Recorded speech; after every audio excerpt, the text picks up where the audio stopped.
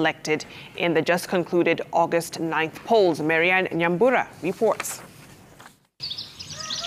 Early Sunday morning in Kuresoi North constituency, Alfred Mutai, the MP-elect, welcomes us to his homestead. It has been 11 days since he was declared the MP-elect for Kuresoi North, a defining moment for him. However, prior to this win, he says he struggled on his way up. Nilichoma hiyo makaa hiyo miaka kutoka 2011, 2014. Ilikuwa ni kama yani makaa.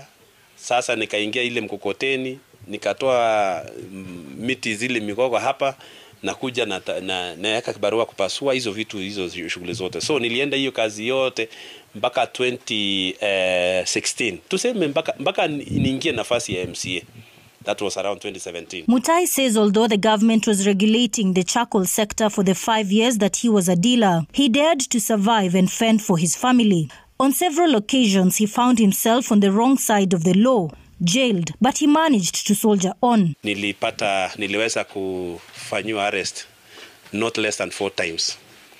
Mahali ambapo mkielezewa sahi nilifika hadi prisons ya Mlimani. Mutai's political journey began in 2017, serving as an MCA for Sirikwa Ward in Kuresoi North for 1 term, before he sought a higher seat, that of the member of National Assembly, Kuresoi North constituency. 2019 nikasema sasa hii itakuaje? Mimi bado naona ngazi yangu, wacha nisonge mbele. Whereby niliweza kudevelop interest ya kuvai kiti cha MP Kuresoi North constituency. With as much as nilipata pingamizi kubwa sana nikielezewa ya kwamba utawezaje, utatoa wapi pesa ya kufanya campaign. Kafika saa time aliniambia nataka niache kitu niende MP. Nikamwambia utazana Chebui. Hivyo ndio nilimuuliza kwanza. Ako na do bado tuko chini. Alafu akaniambia ni kweli ngojea kwanza. Nitawezana naye. Nikamwambia kama utawezana nayo ni sawa. Against all odds during the UDA nominations, Mutai trounced the incumbent Moses Cheboy, who is the former Deputy Speaker of the National Assembly and who was serving his 3rd term.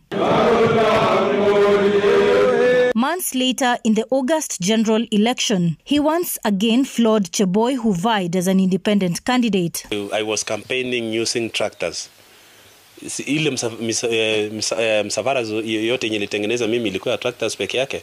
Mahali ambapo nilipata marafiki, mtu anakuambia ndio hii tinga nimekupea, nimeweka mpaka mafuta. Some of the constituents say they needed a change in leadership. Kwa hii election ilikuwa inakuja tukihitaji mabadiliko.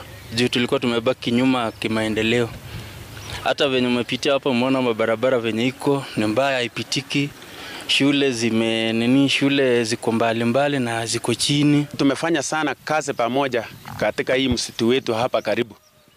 Ya kwamba tulifanya kazi ngumu sana. With the orientation of the newly elected members of the National Assembly slated for Thursday and Friday this week, Alfred Mutai is among the new faces in the 13th Parliament. Marianne Nyambura, Citizen TV, Kuresoi North, Nakuru County.